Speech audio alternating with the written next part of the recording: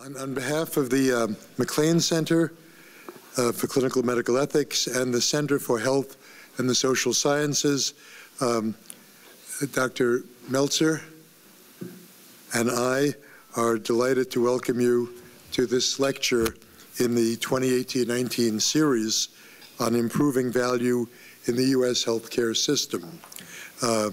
I'm so happy to introduce our speaker today, Dr. Elbert Huang. Dr. Huang is professor of medicine here at the university and serves as director of the Center for Chronic Disease Research and Policy. He's also the associate director of the Chicago Center for Diabetes Translation Research. From 2010 to 2011, Elbert served as a senior advisor in the Office of the Assistant Secretary for Planning and Evaluation at the Department of Health and Human Services. Elbert is a primary care doctor who studies clinical and healthcare policy issues at the intersection of diabetes, aging, and health economics.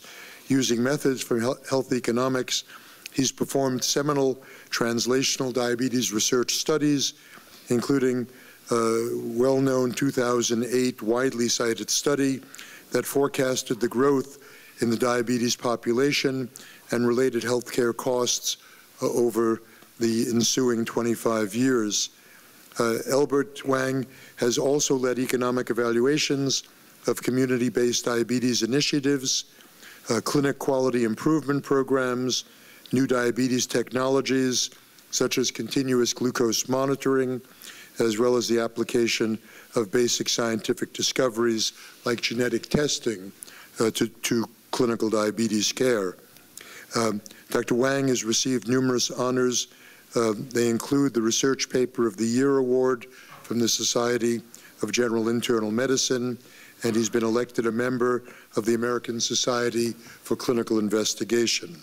Today, Dr. Huang's talk is entitled, as you see behind me, Finding Value in Innovations in Diabetes Care. In a brief conversation that I had with Elbert just before this introduction, Elbert tells me that this is a talk, do I have it right, that's never quite been given in its entirety before. So we're very excited and looking forward to it. Join me in giving a warm welcome to Elbert Huang.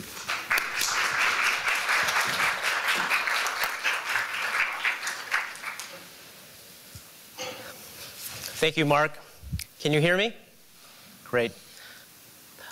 So the outline for this talk is kind of a march through the history of diabetes care and the associated economic studies that we've been part of along the way. So I'll review sort of the general public health and public policy challenges that we face using diabetes as a model chronic condition.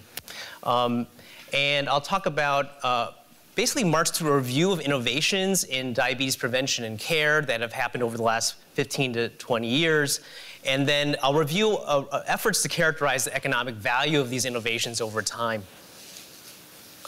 So bear with me, you've seen this a million times, but it's still dramatic every time I see this. So this is a rate of, this is the prevalence of diabetes starting back in 2005, and we basically marched through time. The darker and deeper the red, the more diabetes there is in the country. I'd say 20 to 30 years ago, we had a prevalence of diabetes around maybe 3 to 5%, and we're now nationally at a prevalence of around 8 to 9%. So nearly 1 out of 10 people in the United States has diabetes. And let's see if I can speed up through time. There's 2010, and these, you can sort of see that there's geographic disparities in the prevalence of diabetes. Here's 2015, the most recent year. A lot of the country is deeply red with diabetes prevalence rates above 9%. And this is from the Centers for Disease Control. So there are a lot of epidemics. I mean, this is actually concurrent with the opioid epidemic, but the obesity and diabetes epidemic has been going along at the same time over the same time period. So a fairly devastating growth of this common chronic disease.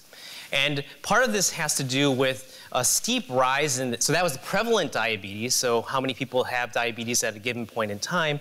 And the reason that the prevalence of diabetes has risen so much is because the incidence of diabetes, that's the rate of new cases of diabetes, has also has shot up. In particular, between the sometime in the 1990s to early 2000s, there was a steep increase in the rate of the incidence of diabetes that you can see from here to here. And it appears to have lessened a bit. The rising incidence has lessened a bit since 2010. So if so in the late 2000s, Anirban Basu and I actually developed a forecasting model of, that accounted for the new entry of people with diabetes and their life course, so it included their exit from the system as well, and tracked overlapping cohorts of people as they entered with diabetes over time.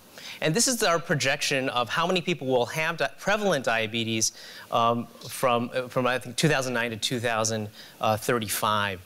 And we're right now around here, around 30 million people around 2020, and we'll see whether or not our numbers are about right. And typically, these forecast studies are historically always wrong.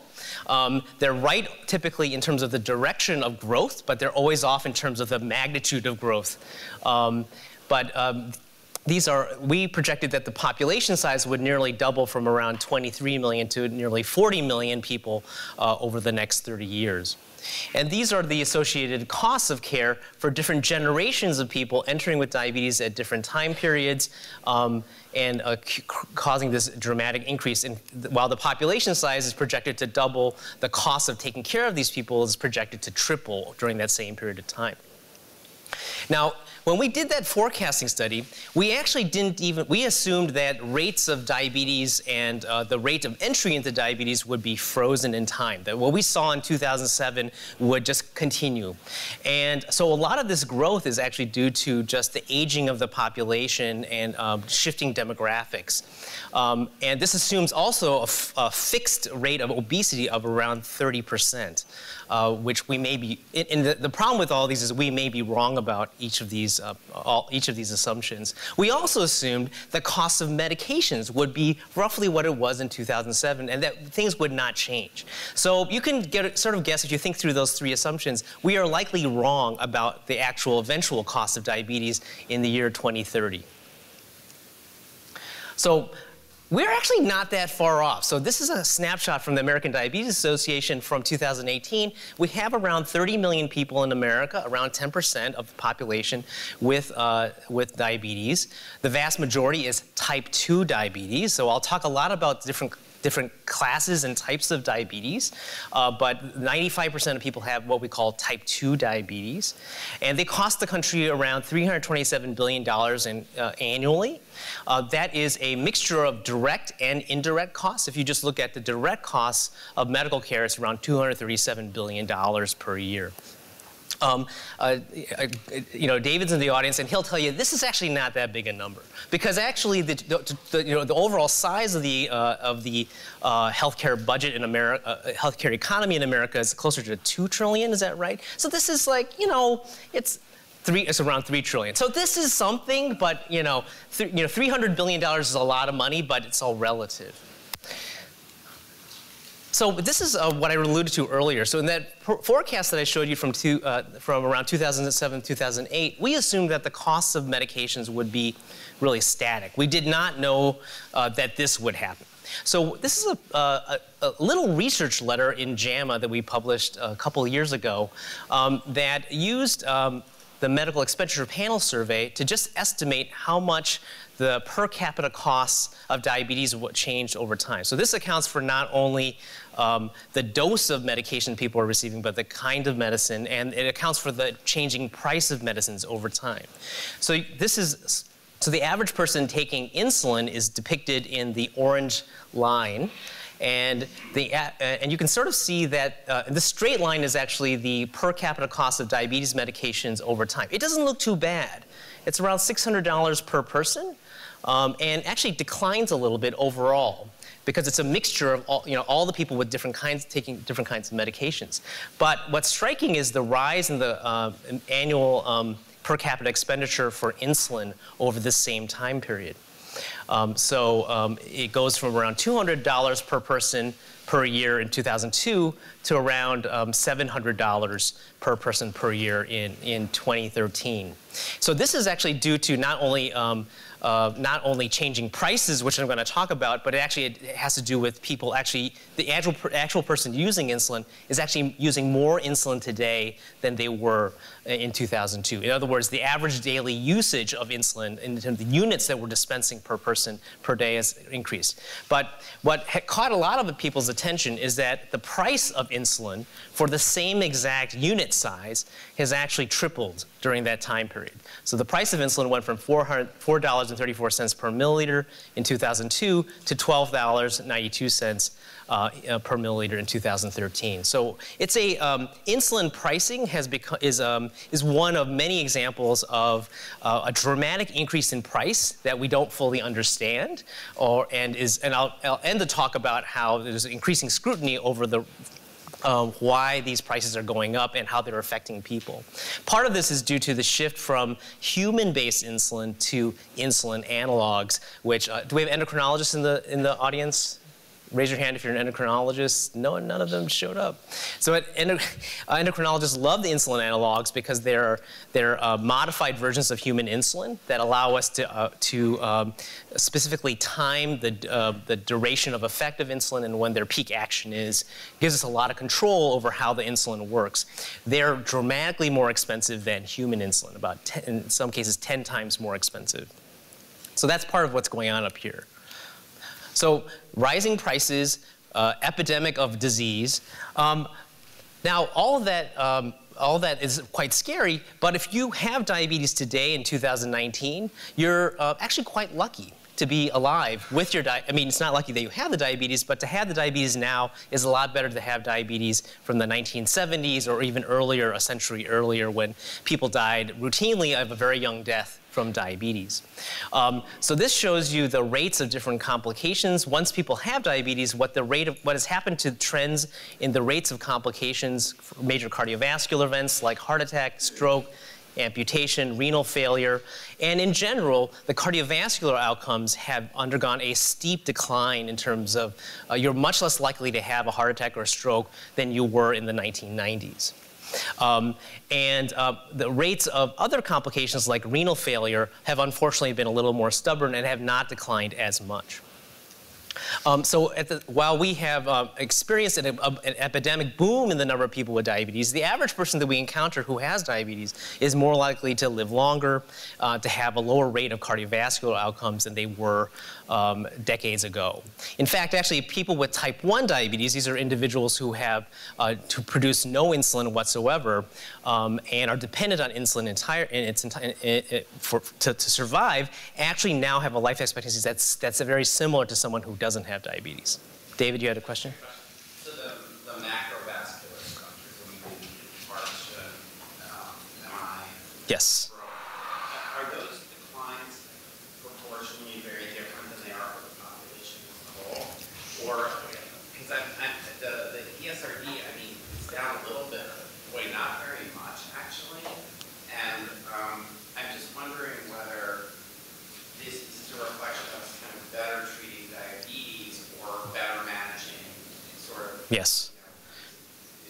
That's a very good question. So I've actually seen other studies of the general population and rates of cardiovascular outcomes, and they are overall. So I think the improvements in the diabetes population are part of overall improvements in cardiovascular prevention. But this bottom graphic is actually an attempt to, this actually is a mixture of people with and without diabetes, and the rates of, there is some decline in, I think, MI, but it's not as steep as what we see in people with diabetes. But you can guess what likely happened during this time. I believe it's very likely this is actually the statins, and probably better management once people had less smoking, and better management once people had coronary artery disease, better procedures, all of that contributing to the decline.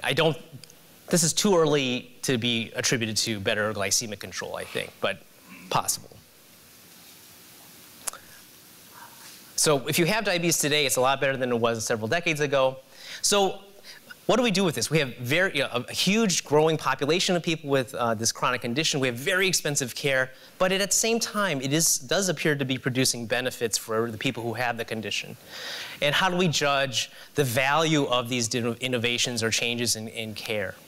And so we've been, at University of Chicago, we have actually a long and proud tradition of having a connection with the theoretical foundations of cost-effectiveness analysis in the United States.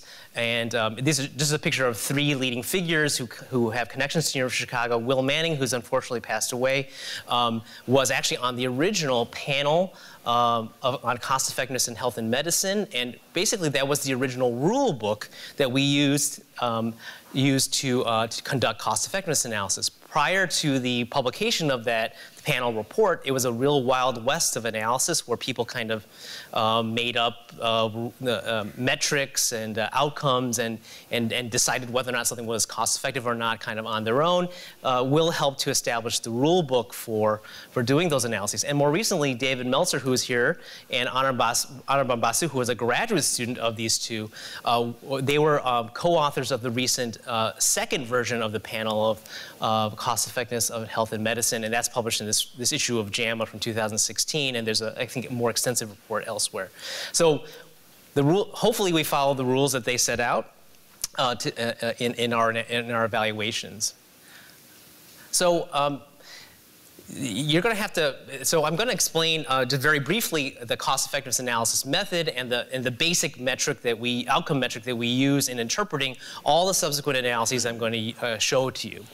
So the basic, synthetic metric of cost-effectiveness analysis is the incremental cost-effectiveness ratio, which is a simple equation. It's the difference in costs of 2 different options that you're comparing. It could be 2 treatments, it could be 2 policies, over the difference in an outcome for the 2 different options. And in a version of cost-effectiveness analysis that we call cost-utility analysis is expressed in differences in cost over differences in quality-adjusted life years. So I'm going to use this repeatedly during the entirety of this talk. To interpret this outcome, it's actually typically best to look at both the difference in cost and the difference in outcomes separately in order to interpret them, because if you just looked at the number, you wouldn't know where that result lands on what we call the cost-effectiveness plane.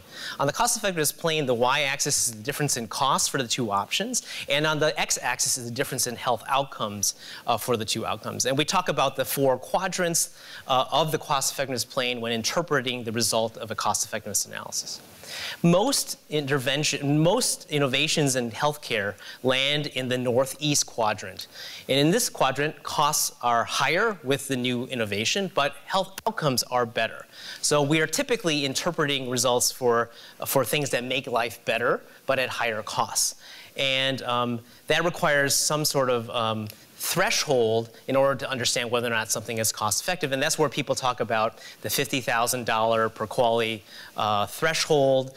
Below that threshold, things are considered cost effective.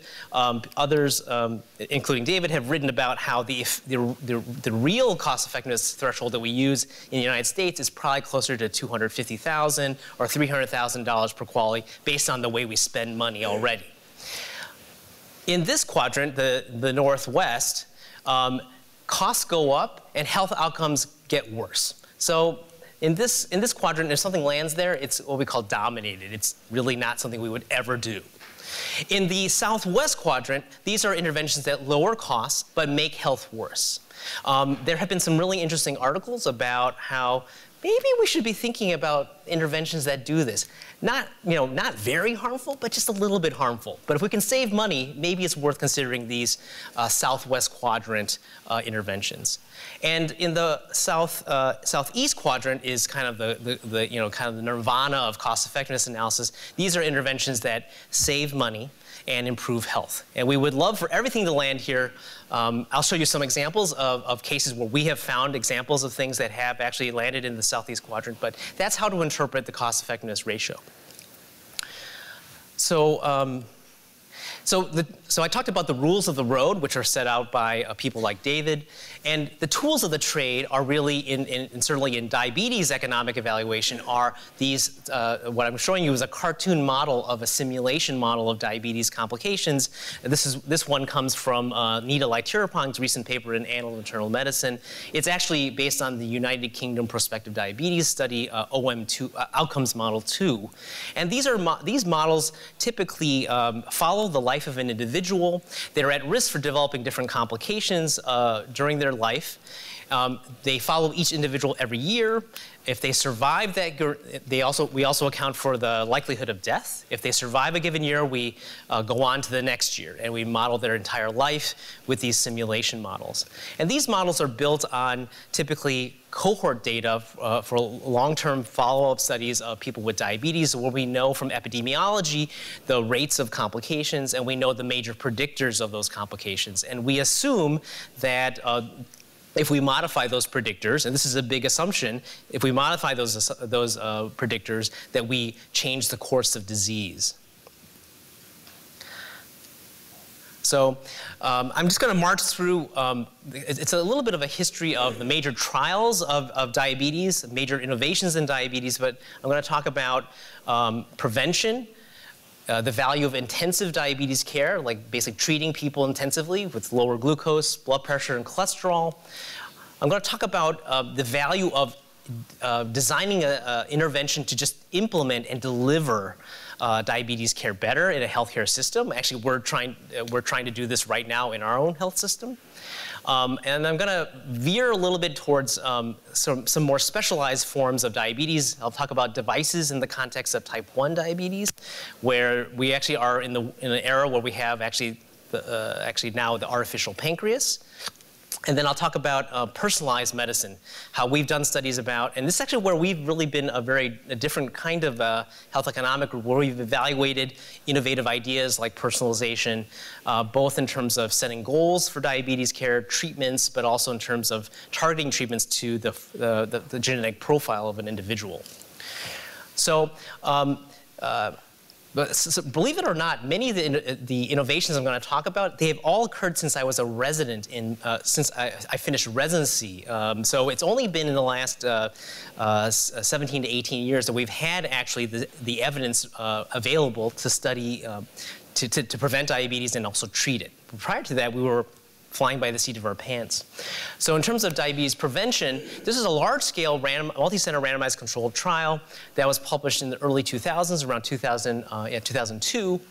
This is, the University of Chicago played a key role in actually enrolling most of the African Americans in this trial came from University of Chicago. And actually, if you go to the M200, M corridor on the second floor, you'll still see some of the DPP patients there in the outcome study that's still ongoing here. In any case, this is a major randomized controlled trial that enrolled people with pre-diabetes. So they didn't have diabetes, but they had a little elevation in their blood sugar. They were randomized to a lifestyle intervention, which included an effort to reduce weight by 7%, 150 minutes a week of exercise, just brisk walking, and a better diet. They got free gym shoes and a lot of other things along the way, a lot of encouragement to do their lifestyle change. Another arm received metformin, which is actually an early stage treatment for type 2 diabetes as it is, but at a lower dose.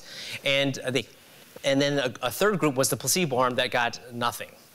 And during the course of the trial, the individuals who received the lifestyle intervention had a 50% reduction in their risk of developing diabetes. So this is I think this is what your mother would have told you to do, but in a randomized controlled trial. The metformin arm didn't do as well, but did reduce the incidence of diabetes, and the placebo arm, of course, did the worst. So this has actually served as the evidence base for all the subsequent work in translating diabetes prevention into the community, and has also served, actually is now actually a covered service in Medicare. So, and actually that's a more complicated story, but Medicare actually now covers the diabetes prevention program. And so what Health Economics Group, I think is a combination of the CDC investigators and Bill Herman from University of Michigan, they attached the end of the findings of the DPP to a simulation model of diabetes and its complications. And here they forecast out the rates of incident diabetes for the different arms. For the placebo arm, they go on to develop more incident diabetes than the metformin arm and the lifestyle arm. So they're essentially just extending the assuming everything holds true from the end of the trial going forward, this is what would happen to the rates of diabetes. And then they account for the complications and costs of having diabetes decades later. And because of lower rates of diabetes, lower rates of complications, individuals in the lifestyle intervention arm had the lowest lifetime costs compared to, these are the intervention costs, but overall costs are lower in the intervention arm versus placebo. So there's a little increase in costs with implementation of the lifestyle intervention, because it's a mix. You have actually the cost of the intervention, but you have cost savings from lower rates of complications. They have better quality of life in the lifestyle intervention and a higher at 0.57 over a lifetime. Metformin also increased quality of life, but not as much. And the overall difference in costs over difference in qualities for lifestyle was $8,800 per quality, so it's in the northeast quadrant. Very cost effective by most conventional thresholds, as is the metformin arm at $29,900 per quality. So this actually is, so these are both interventions that we would consider cost effective. They're not cost saving. Does anybody know the follow-up of what really happened with the subsequent follow-up of the patients? Can you guess what happened with the lifestyle intervention people? Rita? So eventually they gained weight? Yes. So they had a difficult time maintaining the lifestyle intervention, and they actually stopped adhering to the therapy. And the metformin arm? They actually ended up doing, actually in follow-up, they actually do pretty good. So it's kind of sad, nobody wants to hear this, but taking a pill a day was actually easier to adhere to. And long term, this result actually might be flipped. This model this assumed that everything would hold stable over time, but actually things likely flipped. David. What happens to life expectancy? So if you don't quality adjust? Oh, I think life expectancy goes up a little bit. Yeah.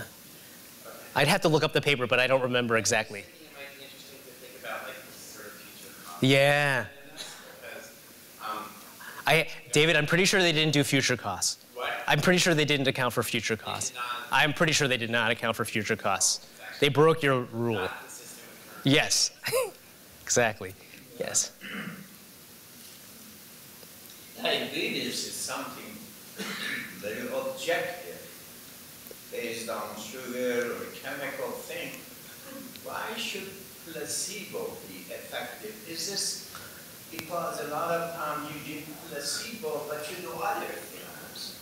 And maybe at the same time, the person you give placebo is also conscious of a lifestyle and all of a sudden, Sure. Sure. of diabetes, so he also does. So we adding, are these because valuable because you give too much credit to placebo? I see. Yeah, that's a good point. The placebo arm individuals, they definitely had freedom to do whatever they wanted in terms of their lifestyle. So you're right, this is not really a comparison against nothing, because the placebo arm is actually doing something. And actually at the end of the trial, if you think about it, they learned about the results and could actually could adopt the lifestyle intervention that was done in the trial. But in terms of the actual execution of the trial, they literally received a placebo versus metformin. So they literally had a sugar pill that they took every day. But that's a good point. But it's very complicated. And just as another side note, So this would show you, the result of these analyses suggests that there is actually no true cost savings for the system with diabetes prevention.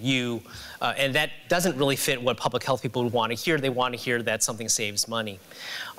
So what happened was this study was basically repeated in some form under the auspices of the Center for Medicare and Medicaid Innovation.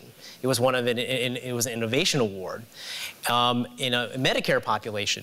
And within a 2 to 3 year period in a Medicare population, that program managed to somehow save money. And with the innovation program, the Secretary of Health and Human Services has the ability to implement anything that saves money across the entire system. And that's why Medicare now covers diabetes prevention. Actually, Elbert, I know a little bit about this. I was at a session at Academy Yeah. where the guy who was the undersecretary presented this. And actually, your story triggered my recollection of this. So when they did the actuarial analysis of this, they actually did at a variety of future cost issues with this. And what they found is that it was not costly. That actually increases cost because of life expectancy. So it's interesting, the chief actuary, so like the actuary, the office of the actuary basically said, no, we won't, CBO said we won't score this as cost saving. And so there was a memo written by this the Secretary of HHS, who signed it saying basically we're going to ignore cost-related life expectancy. And the guy who told the story, and this was under the Obama administration, was very proud how he got that memo signed, because he basically said he just stuck it into a large amount of paper that the Secretary signed to understand what he was doing. Yeah. And Well, but this is it's a fascinating example of the politics of prevention, which are every bit as ugly and deceptive at times as yeah, absolutely. Absolutely. So that's a great, thank you for that insight, because it didn't, even the original actuarial result certainly doesn't make sense in terms of our understanding of how diabetes works. So if it was saving money, where were they saving money, and how was it happening? The other kind of unfortunate, sad story about diabetes prevention as well is that it's actually, even when it's a covered service, so you may have heard about United Healthcare covering diabetes prevention, and now Medicare covers diabetes prevention. Well, it turns out that once United Healthcare adopted diabetes prevention, there's actually been almost no uptake of, even though it's a covered service, it's actually not even, it's rarely used by anybody. And in terms of the Medicare covered service, if you've actually looked to see where you can send somebody to get diabetes prevention services, there are actually almost no service providers in Chicago, because it's very hard to make money delivering diabetes prevention. There's actually been a lot of requirements tied to getting payment. You have to basically get the patient to lose weight before you get paid, and so it's very difficult. So it's an incomplete story, but very interesting. I think preventing diabetes, almost no one would argue with it, but there's a lot of complicated details in the implementation. Yes? Can you explain how come it doesn't save money? Like, I would just think that of all the horrible things that can happen when someone has diabetes, if it's not controlled, how can it not save money? Well, it has to do with the fact that any kind of form of prevention, and I'll show this later in genetic testing, is actually even a better example, but you have to basically assume that you're implementing something across a population of people. And so the costs of a program are borne by everyone who's exposed to the program. But the actual event rates are only experienced by a minority of that overall population. So that it's the difference between, it has to do with the cost of the program and implementing it, how many people get touched in the denominator, and then the numerator of people who actually benefit is smaller than you think. So that's actually the general problem with prevention. Okay, so in the same year that the diabetes prevention program publishes results, yes? I wanted to interrupt, but I wanted to tell you Yes. It was 0.6 light years for gained for lifestyle intervention and 0.2 for metformin. And so actually metformin had side effects that took away half the benefit, whereas for lifestyle, yeah. it didn't. So lifestyle is not only sort of a bigger benefit and more cost effective, but when you appropriately account for life expectancy, it does really well. It actually does really well. Now there is the sort of Milt Weinstein old story about how you account for the utility associated with lifestyle modifications. Right. Right. If like jogging is Right. like that, right? Then you can take 10%. Well, the uptake, the lack of enthusiasm for the uptake of diabetes prevention actually, I think, hints at some disutility associated with lifestyle interventions. So at the same time, the DPP came out in the late 1990s, around '98. The first trials of intensive diabetes care were published. This is a combination of the United Kingdom prospective diabetes study, which provided the evidence for preventing for blood pressure lowering and glucose lowering, but also statin trials were coming out in the late 1990s. So in 2002, the Centers for Disease Control Cost Effectiveness Group published this actually fairly, I would call, in the field of cost effectiveness analysis and diabetes, a landmark study in JAMA describing the cost effectiveness of each of these components of routine diabetes care: lowering sugars, lowering blood pressure, and lowering cholesterol with a statin. I think I may have just gone straight to the bottom line here, which is, so they did the same thing that the DPP folks did. They attached the trial results for these 3 different therapies to a forecasting model of diabetes that they had built. And for intensive glucose control, they found that the incremental cost effectiveness ratio was around 41,000. It improved quality adjusted life years by about 0.19. Total costs were increased a bit. Similarly for hypertension, for cholesterol as well, the ICER is around 52,000. Again, it improves quality adjusted life years by 0.3475, but at increased costs. The one intervention among these 3 therapies that had a very different result is hypertension. And actually, if you know the history of the UKPDS, it produced both cardiovascular benefits, but also microvascular benefits. So in the case of hypertension, it's actually a cost-saving intervention. It not only increases quality adjusted life years by 0.3962, but also reduces overall costs because the number of complications prevented is so numerous. So, an interesting sub-finding of the study is that, of course, there's an age effect. So the age at which you receive the intervention alters the cost effectiveness of the therapy. So in particular for intensive glucose control, you'll see that for a young person in their 20s, intensive glucose control has an ICER of 9,600, but if you're an 80-year-old, the cost effectiveness ratio is around 2.1 million. So there's basically an issue of life expectancy, how much time you have to benefit from a therapy that affects the economic value of interventions. So that's great. And so around the same time, the UKPDS came out, and at the same time, the JAMA papers came out around the cost effectiveness of diabetes care. There were a lot of efforts underway to try to disseminate throughout the country best practices with diabetes care. How do we get more people to achieve A1Cs of 7, blood pressures below a certain threshold, and how do we get more people on statins? And one of the efforts was something called the Health Disparities Collaborative, which was a national quality improvement effort in federally qualified health centers to try to improve the quality of diabetes care.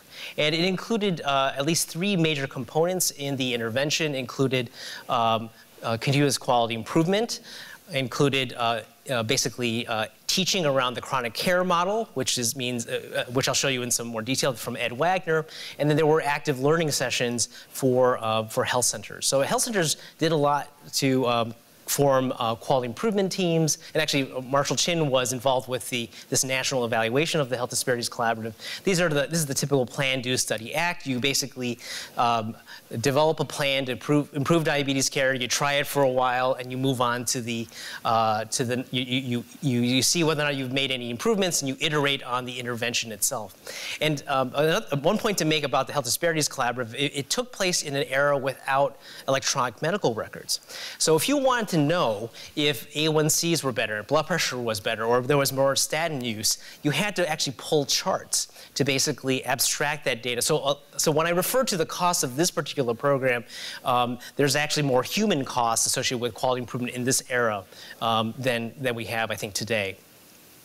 And this is the classic model of the chronic care model developed by Ed Wagner from Group Health Cooperative. But you basically have health systems within communities, and then you have the healthcare organization, you have the activated patient interacting with prepared, proactive practice teams, producing productive interactions, and then that leads to the functional and clinical outcomes that we have for our patients.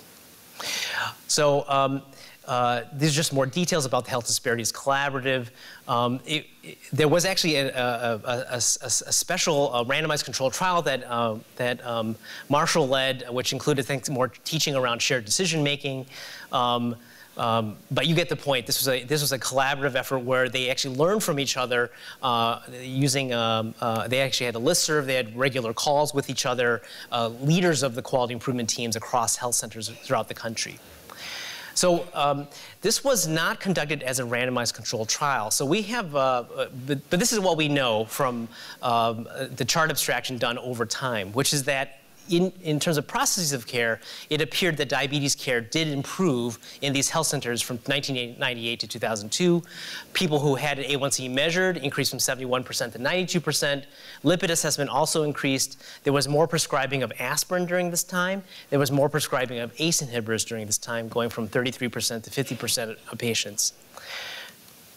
And actual laboratory outcomes and other biomeasures also improved during the same time. A1Cs decreased from an average of 8.6% to 7.9%. LDL cholesterol also declined, most likely due to higher rates of statin prescribing. And the blood pressure remained roughly the same during this time period, even though there was greater use of ACE inhibitors.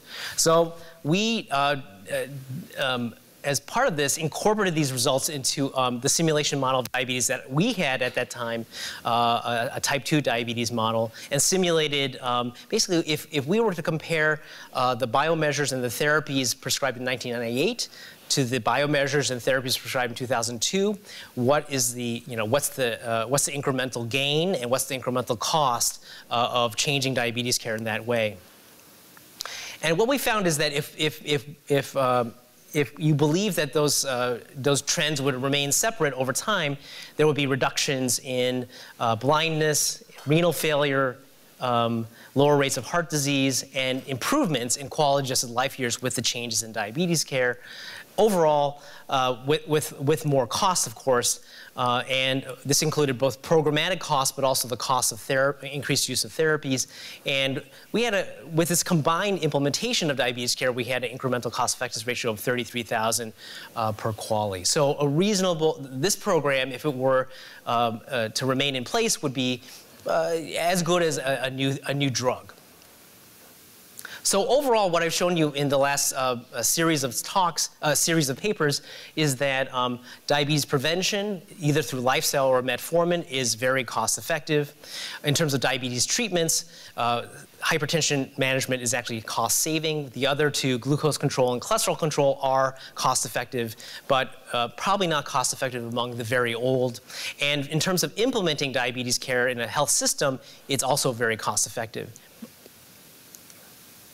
So sort of a shift around, there's basically a separate sort of trajectory of innovations going on in the field of type 1 diabetes. And around 2005 or 6, we were approached to be the health economics team for a major randomized controlled trial of continuous glucose monitors. Continuous glucose monitors at the time in 2006 looked like this. This is actually, this company is still in existence, Dexcom. They're still the leading manufacturer of continuous glucose monitors. But these monitors have a little straw that goes basically under the skin and detects subcutaneous glucose levels continuously. And you can see in this little picture what the person's doing is they're seeing their continuous their sugar levels in their subcutaneous fat continuously over time. And this device, along with the detection measurement of the sugars, has associated alarms, can tell you when your sugars are too high or too low, and also allowed you to anticipate, prepare for meals, to anticipate how much you'd have to adjust your insulin dose with these measures. So it really was an incredible advance to have continuous glucose monitors. And the Juvenile Diabetes Research Foundation organized a multi-center trial of these devices. This was one of several devices. The other device was the Abbott Navigator, which doesn't exist anymore. This was the probe that would be inserted into the skin and taped to your skin. And this is the little pager you would carry to kind of see your numbers. And the actual randomized control trial was published in the New England Journal.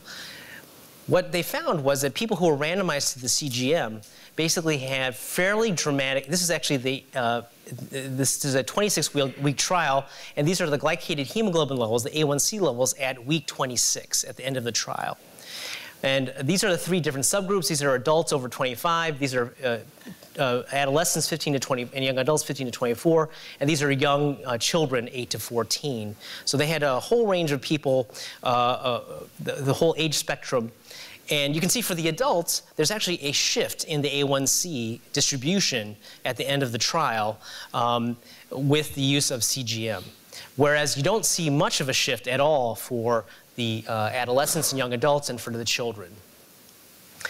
And do you know what correlated with these differences in the subgroups? Well, it relates to what we talked about earlier with the lifestyle. It's basically simple adherence. So can you guess which group wore the devices more? So this is basically completely tracks with wear time. So the adults were more willing to wear the device regularly. The adolescents, according to any pediatricians in the audience? So apparently they're quite difficult I actually have one of those. And they don't listen to you, they don't wear the device. And then for the children, even though you would think that they had the oversight of their parents, there was actually at that time a technical problem, which was the children didn't have enough skin landscape in order to put to glue the probe on. But in any case, if you use the device routinely, you can improve your sugars. And we did this additional. This will never be repeated again. But what we did was we actually made people in the trial do time trade-off questions about their current experience at 0, 13, and 26 weeks. The reason I'm saying we're likely not to repeat this again, it was very arduous. We actually caused some emotional distress among some of the trial participants when they answered questions about trading time off. But it was invaluable in many ways because we were actually able to detect a utility change separate from the glucose improvements. And you can start to see that patients who were adults with high A1Cs above 7, they had higher utility ratings at 13 and 26 weeks than those who were randomized to standard glucose monitoring. Yes? I don't understand. What types of questions were you asking? Oh, they're insane questions. So imagine you have, in your current state of health, let's say you have a choice between 10 years in your current state of health or 10 years with diabetes. Which would you choose?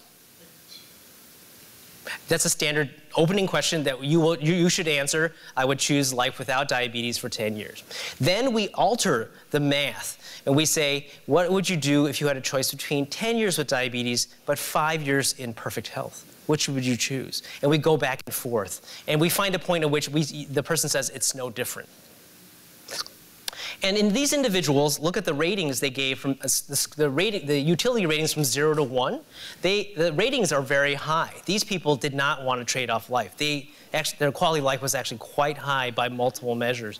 It's actually indicated here as well. But there is a difference between those who were using the CGM versus those who were not. And actually, the difference in quality of life is even greater among those with good glucose control, A1Cs below 7. And this is likely due to the fact that the CGM helped them prevent hypoglycemia, alleviated fear of hypoglycemia. And so you can see here they also have higher utility ratings during this time frame. Very difficult to execute. We somehow persuaded the trial investigators to do this. I remember David and I going down to Florida to persuade them to do this. They relented. It was the first data collection of time trade-off utilities in type 1 diabetes that had ever been done. So the other thing that happened was, we combined the utility improvements in quality of life with the improvements in sugar, and again attached the trial results to a forecasting model of type 1 diabetes. And again, with CGM, there would be improvements and reductions in rates of complications across the board because of improvements in glucose control, and life expectancy would overall be higher with CGM versus control. In terms of quality-adjusted life years, there would be a fairly sizable difference of 0.6 years for those with A1Cs above 7, but for those with low A1Cs below 7, there'd be even a higher quality-adjusted life improvement. And here is the overall point estimate for the ICER for both therapies. So landing in the northeast quadrant, you'll notice that there's actually quite a bit of uncertainty around, there's actually a big cloud of uncertainty around these results. But these point estimates were then later used to make coverage decisions across the world. And so CGM is not totally easy to obtain, but it is generally a covered service for type 1 diabetes. So fast forward 10 years later, these devices, you'll remember the old clunky Dexcom. This is the Dexcom, Dexcom 5, G5. It's it's the next gen. It's sort of like they try to copy the iPhone. iPhone 7, 8, 10. So Dexcom G5 looks like this. It also has a little probe that goes underneath the skin with a little straw, detects subcutaneous fat, but the detector is now in your phone. So you can have an app in your phone that's where the software is for tracking your sugars, or you can wear it as a watch, or you can have it as a freestanding device like a pager, like before. So this is the kind of the modernization of the continuous glucose monitor. And the Diamond trial was done very similarly to the JDRF trial. In the Diamond trial, they randomized individuals with type 1 diabetes who were using multiple daily injections. The JDRF trial was done in people, many of whom were using insulin pumps already. So most of the people in the Diamond trial were receiving multiple injections per day. And basically the same thing happened in the Diamond trial as in the JDRF trial, which was that there's a shift in the 24-week hemoglobin A1C distribution, shifting downward for those using the continuous glucose monitor. And again, we looked at the within-trial analysis. In this case, we were not brave enough to do time trade-off. We used more indirect methods for eliciting utilities. We did not find any change in utility. I think we used EQ5D. Is that right, Gwen? And we did find, of course, that the costs of using the device increased costs overall for these patients. It's about, I think, annually, it costs about $5,000 per year to use a continuous glucose monitor. And again, we attached the trial results to a simulation model of type 1 diabetes, now using a more updated version of the model from Sheffield, England. And in the end, with improvements in sugar and also improvements in prevention of hypoglycemia, there's an overall improvement in quality of life years, as well as quality-adjusted life years, and a difference in costs with an ICER around $98,000 per quality-adjusted life year. So very similar to the ICER that we produced from the JDRF trial. One thing of note is that many people with these devices do things to prolong. The device requires replacement of parts routinely. And when we did the modeling, we assumed that the patient would follow the rules and replace the sensor, for example, every week. But in real life, what people do is they cheat and they prolong the use of the device as long as possible, sometimes extending the life of replacement parts 2 weeks, 3 weeks. And if you account for that adjustment of real-world use, the actual cost-effectiveness ratio actually comes down to as low as $33,000 or $42,000 per quality-adjusted life year, making the intervention even more cost-effective. One thing I'm not showing you is that there was actually a second trial attached to this first trial that was actually I didn't have time to assemble it, but actually has even more interesting results. The people that were randomized to CGM were randomized further to an insulin pump or not. And the addition of insulin pump actually worsened quality of life, which gets at this idea that it's possible that the sequencing of these devices may affect their value to individuals or their quality of life, but also that what the CGM manufacturers believe is that the CGM is really the driver of the better outcomes. It's not the pump. But I'm happy to, and that's a separate publication that we have that I'm happy to share with you. So in terms of these devices and this whole world of the artificial pancreas, which I've not even fully talked about, the CGM is cost-effective in adults with type 1 diabetes and using pumps, adults with type 1 diabetes using multiple daily injections. And with real-world use, the CGM becomes very highly cost-effective because of longer-term use of supplies and lower replacement costs. We faced a lot of challenges in doing these studies and measuring increasingly things that patients don't even know about.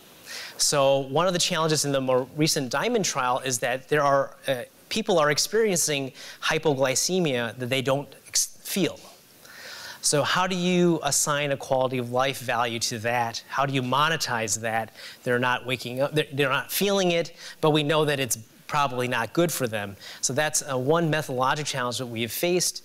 And really where this field is going is that because we now have full-on devices that are a combination of pumps and sensors, it's really the entire artificial pancreas that's going to become the next, should we pay for that routinely?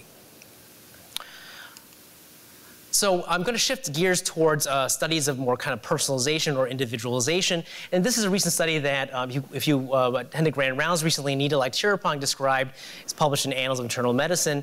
And and this is the team of investigators, including Rochelle Naylor from endocrinology, Philip Clark from Oxford, Reza Skandari, who's now at Imperial College, Jen Cooper, a project manager, and Aaron Wynn, who's now at the Medical College of Wisconsin.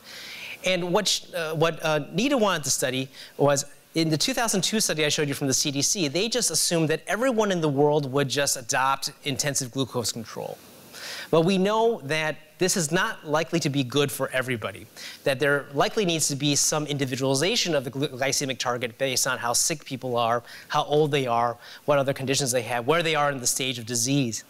And this is a graphic that comes from the American Diabetes Association showing what they proposed are different clinical criteria for titrating up the sugar target from more stringent to less stringent. And what Nita did was she basically operationalized the entire protocol for individualization and shifted people's targets over their life course as they lived with diabetes over time, and then used the UKPDS model to model its long-term effects. Also accounted for medication side effects, including hypoglycemia. And the model that we use, again, is this United Kingdom prospective diabetes study model. This model doesn't account for things like the legacy effect that we now know exists in diabetes. Nevertheless, what happens with individualization is that more people are allowed to have higher sugars. And so what Nita did was she let basically the people in the individualization protocol had higher rates of complications because they have higher sugars. So this could be in the southwest quadrant. Maybe we're letting people have more complications. So they have higher rates of myocardial infarction, stroke, blindness, and so on. At the same time, the individuals had better quality of life, even though they had higher rates of complications. And that's because in the model, she also accounted for hypoglycemia, which affects quality of life from day to day. And people in the individualization strategy had lower rates of hypoglycemia. So you have slightly higher rates of complications, but less hypoglycemia. And overall, she compared the costs of implementing a uniform lowering of sugars, as like we did in the CDC study, compared to individualization. And basically, overall costs of care, of delivering individualized care, is actually lower than it is for the basically mandating everyone to achieve an A1C below 7. And a lot of it's due to lower use of medications. So that's where the cost savings arise. And with that, again, this balance between quality of life and longer life expectancy was found to be a little bit lower with individualization, but quality of life was actually improved due to these changes in avoidance of medications and avoidance of hypoglycemia. Overall, the quality of life improves if you account for all these things at the same time. So individualization of glycemic control in the United States might save money. It might save up to $234 billion. It would reduce life expectancy, so maybe it's in the southwest quadrant, but quality of life is better. So it's a difficult trade-off.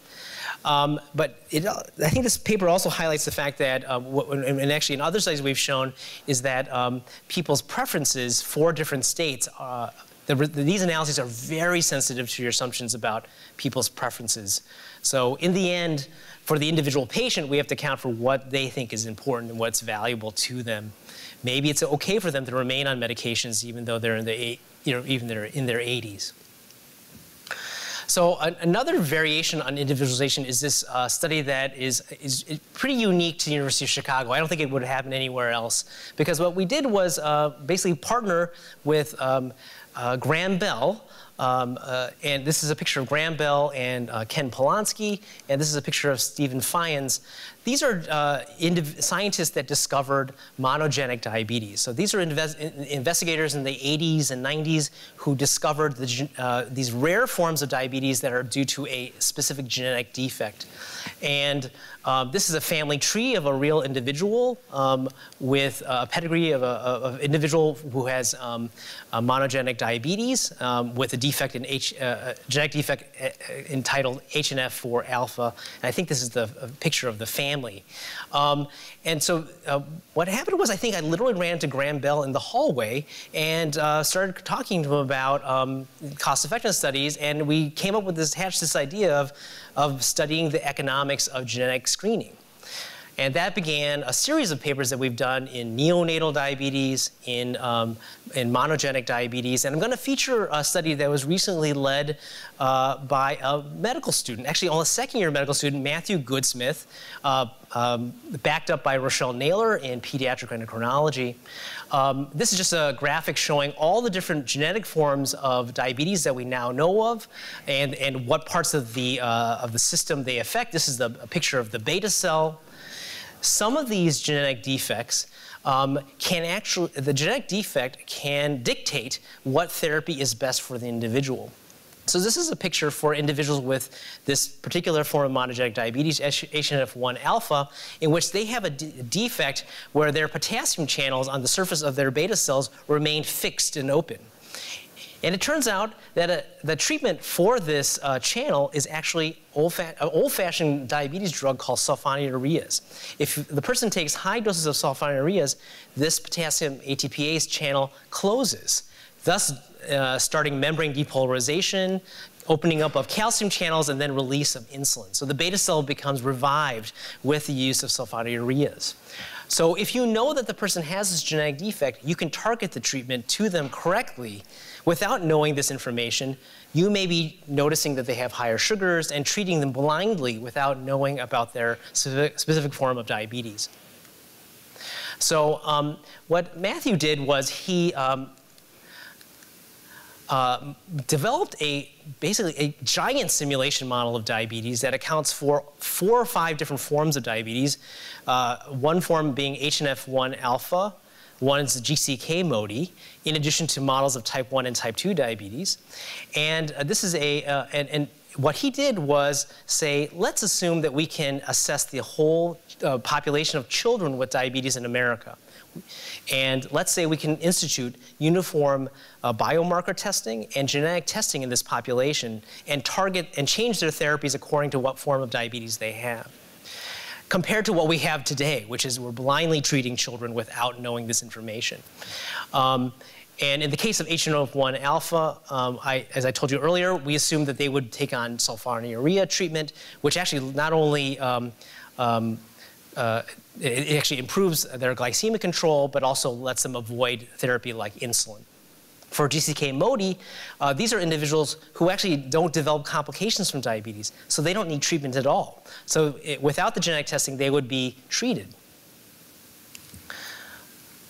So we did this additional step, which was to add on cascade testing. So if you know an individual has MODY, you can actually then go on and check individuals in their family to see if they have that genetic form of diabetes. And that therefore extend the benefits of genetic testing beyond the original person who was tested. And so this is just a picture of the complex model that Matthew built that tracks, these are individuals in the control arm where we don't know anything about their genetic status, and we know how they're treated currently based on observational studies of pediatric populations. And then on the upper part of the graphic, we have the institution of the screening, the biomarkers testing, and then the genetic testing that follows, and we have the targeted treatment of all these individuals to the right to match the therapy to their genetic form of diabetes. And what Matthew found is that if you institute this biomarker and genetic testing strategy, you actually save money for the system. A little bit per person, only relatively small, about $191, but you don't increase costs. You lower costs a little bit, and you improve quality of life a little bit overall for the whole population. So for this rare condition, which is around 1 or 2% of the population, if you institute this program, you may care better, but things are about neutral or slightly better. If you add cascade testing, the cost savings are even more accentuated, and the benefits are actually also accentuated. So these are examples of a strategy that lands in the southeast quadrant of the cost-effectiveness plane. And the challenge is that the majority of people don't benefit from the testing. Only a small minority of people benefit from the testing. And this just demonstrates how much these individuals with monogenic diabetes have a better life with the appropriate therapy. In the case of HNF1 alpha, these individuals have life extension of half a year, quality of life extension about half a year, and they save about $100,000 over the course of their lifespan. Individuals with GCK MODY also save a lot of money and have smaller improvements in quality of life. And these are just the results of the sensitivity analysis showing that if we add cascade testing, this is actually expressed in terms of net monetary benefit. The more to the right the point is, the greater the net monetary benefit is. So if you add cascade testing, you accentuate net monetary benefit. So the key issue with genetic testing and economics is that we have to reduce the number of people who undergo the testing. And so the biomarker screening allowed us to narrow the number of people who would get the genetic testing. And then combining that with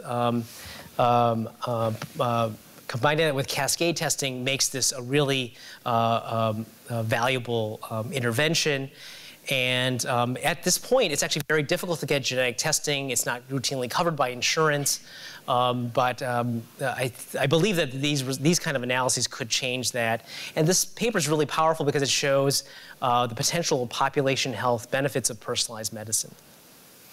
So most innovations in diabetes prevention and care, they improve health, but usually at a greater cost. And these innovations, what I've done is I showed you a whole series of cost-effectiveness analyses, but that doesn't really solve the budgetary problem we have, which is that you could have we have every year an increasing number of cost-effective therapies that insurance can cover. But just because something's cost-effective doesn't help solve the budgetary limits that payers face. So the more things that we find to be valuable, the more it compounds the problem of the budget. But I've tried to show you in a couple examples, there are some innovations where we can actually save money or keep costs relatively neutral by make health better. And that's in the form of personalization related to personalizing diabetes care by disease history, comorbid conditions, and in the future, I think, with the genetic profiles of individuals. And then I didn't even talk about how things like having access to care at the right time in your life, like through the Affordable Care Act, can actually be something we can also monetize in terms of economic value. And all of this actually has to be viewed also in terms of the broader policy landscape that is happening at the same time. And I just want to feature a few things that are happening. Because we live in a country where we don't actually use cost-effectiveness results to make decisions, at least not overtly. We're actually, in some cases, banned from using cost-effectiveness analysis. I'll show you some examples where it's being snuck in. But I don't know if, is everyone aware that there's a change in the House of Representatives since January? It's really quite different. So the House Committee on Commerce and Energy sent this really awesome letter to the 3 major manufacturers of insulin, I think over this weekend. And this letter is awesome. It basically says to them, how do you justify the increase in price of insulin? And they have this particular quote that actually is related to the JAMA. It actually cites the finding from our JAMA letter that I showed you at the beginning. Despite the fact that it has been available for decades, prices for insulin have skyrocketed in recent years, putting it out of reach for many patients. For instance, insulin's price nearly tripled between 2002 and 2013, then nearly doubled between 2012 and 16. Medicare Part D spending has also risen, as has out-of-patient cost spending. Diabetes patients who do not have insurance are particularly vulnerable to price increases. So what this is an example is basically there's increasing oversight from government, from Medicaid programs, from these congressional committees. What they're trying to do is they're trying to use the force of the bully pulpit to change the discussion around drug prices. The Trump administration is also trying to change through a lot of action to try to they're targeting in particular the pharmacy benefit managers and trying to reveal all the rebates that they seem to benefit from. They're interested in that part of the system, but the manufacturers also are, I think, playing a role in increasing prices, and Congress is targeting the manufacturers. In the last year, I was named to something called the Midwest Comparative Effectiveness Public Advisory Council, which is part of something called Institute for Clinical and Economic Review. I mentioned that the United States doesn't use cost-effectiveness analysis in informal decisions around coverage decisions. But this was an organization started about 10 years ago that actually is trying to serve in a pseudo-governmental role to actually formally act like the United Kingdom's NICE. So on this panel, we review the cost-effectiveness analysis results of different new therapies. The day of these meetings is really quite wild. The morning session starts with the presentation of the analysis, just like I showed you. It is followed by 2 hours of basically direct commentary from the public, from individuals who frequently have the disease or parents of individuals who have the disease. And they are not always happy that someone is asking about the economic value of the therapy that they are benefiting from. Yes?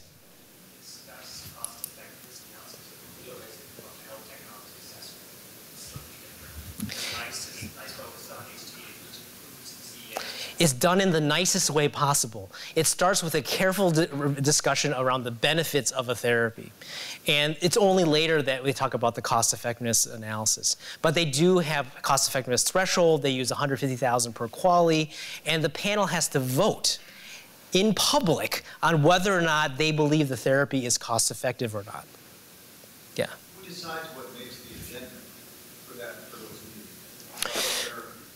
I don't entirely know how the therapies arrive at ICER's attention, but I think it's possibly ICER itself identifying novel therapies that are very expensive. But I think the insurance, I wouldn't be surprised if there's some role of the insurance plans actually shunting ideas to ICER. But the afternoon meeting is attended by not only payers, but the manufacturers of the drugs. So far, the therapies that I have seen, one cost $1 million per quality. The other had an annual cost of $300,000 per year for the patient. So the therapies I've seen so far have all been extremely expensive. Nothing like, in the case of diabetes, we're talking about relatively inexpensive medications. The problem is the diabetes population is so large that it becomes very expensive for the population as a whole. But I have told my team in my office that if I get shot at a public event, it will be at one of these meetings, because I have seen some very angry people at these meetings. we as a country have to decide whether or not we're going to continue rationing care at the bedside as we are. Doctors are having to make prior authorization requests and having to fight for individual patients to get coverage, or do we have some central role by the payer that they're probably making decisions as well, not explicitly. But this is kind of an amazing opportunity to see what it's like. And actually, if the meetings are ever in Chicago, I'd welcome you to attend. They're open to the public, and I'll probably be there scared. This is an attempt to try to operationalize and turn cost-effectiveness analysis into real policy action. And one of the evaluations of cystic fibrosis drugs actually did lead to a formal hearing in front of the New York Medicaid insurance panel where they're instituting an annual review of high-cost drugs, requiring the manufacturer to explain themselves why the drug has to be as expensive as it is. And actually, our work in this area is really, I think it's just taking off. And what's really exciting is that in the area of diabetes, that Nita Light-Tirapong is leading this large team of investigators to build really what is going to be the first American multi-ethnic model of type 2 diabetes. All the prior examples I showed you before are based on British populations. 90% white. So really odd that we've been using those models to estimate the value of therapies in a multi-ethnic country like ours. And so she's going to account for Asians, Latinos, African Americans, and also try to account for all the new drugs that we have available to treat diabetes. So, our behavioral health ever came up in terms of treatment, adult mental health, because I heard from one of the clinicians is signaling that they will cut the cost of diabetes in half to assess depression. Actually, I did not talk about that. That's another topic, but actually, conveniently, Dr. Light-Tirapong also leads our behavioral health interventions too, so you could actually talk to her about that. Maybe there's some way to fold that into this analysis. But I did not talk about behavioral health interventions at all. And these are all the investigators in Chicago, at Newark, University of Washington, and Oxford, and Kaiser Northern California that are part of this larger team evaluating diabetes and its costs. So thank you, and I'm happy to answer questions.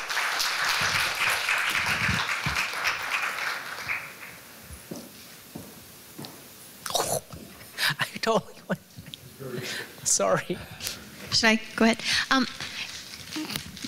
A quick question about that number of 7 for the hemoglobin A1C. Did I ever hear you talk about an evaluation of whether that was the right number, or how is that does it depend on a person's point in their life, or is that yeah, I didn't show that, but yeah, we've interrogated that quite a bit. So certainly for older people, we have a paper where we looked at older people who are by age and by how sick they are. And the sicker somebody is, the older someone is, the less likely that A1Cs of 7 are actually valuable, beneficial or valuable. And that actually has led to change. That actually is partly why the diabetes guidelines for older people actually changed in 2012 because of that. I wrote them. Great talk. What? What are they now? For the sickest, less than 8.5, middle health, less than 8, and for the healthiest older person, less than 7.5. That's a great talk, Elbert. I was wondering, I know the Wall Street Journal did an analysis or published an analysis recently looking at sort of single-payer universal health care. I'm just wondering, in diabetes, has that ever looked at, so where the government is buying in bulk these expensive medicines, and what the price point would be if government was buying in bulk and covering citizens with single-payer? I'm not going to answer your question directly, but I'll answer it by talking about just what other countries do in terms of drug prices. They basically have far more government intervention around prices. The government plays a big role in setting prices for medications. And the United States just does not play a role at all. We let the free market, as it is, decide the price. So, so the prices of things in Japan are ridiculously low. The prices of drugs in Canada, that's why people are talking about just going ahead and bypassing the United States and buying drugs from Canada.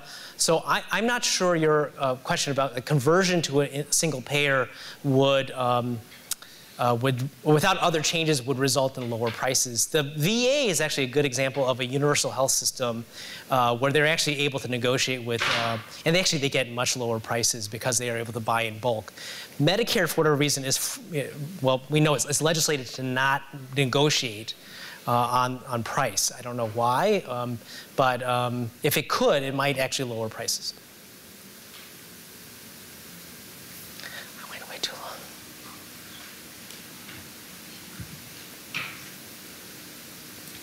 long. And last, I'm amazed that you stayed as long as you did. Last thing is that we host a monthly workshop on these sort of topics. So please contact me or Aviva Nathan if you're interested in attending the monthly workshop. But thank you for your attention. I went crazy. I went crazy.